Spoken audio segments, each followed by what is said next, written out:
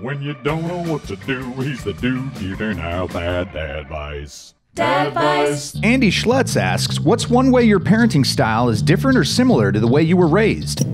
The number one difference, I'm just gonna be very candid.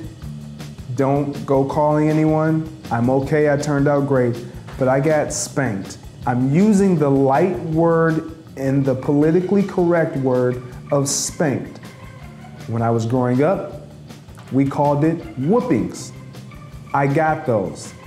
I didn't feel like they helped me at the moment, but I understand now why my parents did that. However, I don't use that method with my children because I honestly, although it worked for me, I really feel like talking to my children and giving them an opportunity to express what it is they're doing and what they may have done wrong. I want them to understand that daddy's gonna listen. I don't want them to fear daddy. I want them to come to me when they have an issue or when they've done something instead of try to hide it from me. DADvice, gotta get it somewhere, why not here?